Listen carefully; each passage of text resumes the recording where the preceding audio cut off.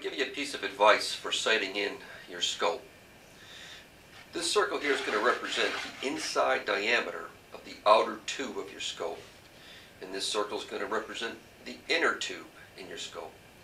Now when you go and adjust the windage and elevation, you quite literally are moving this inner tube around until you've got your crosshair centered at the point of impact.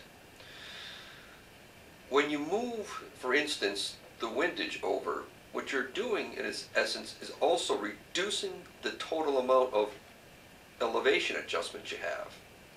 So you can see I'm moving it over, oh, I can't move it over as much. Conversely, when you move your elevation first, you're reducing the amount of windage you now have as far as total adjustment goes. So what you're going to want to do when you put your first 3-shot pattern down range and you say, okay, where do I have to move? We'll just say for talking purposes it's 4 inches to the left and 1 inch high. Well, you're further out in your windage, so move the windage first and then the elevation.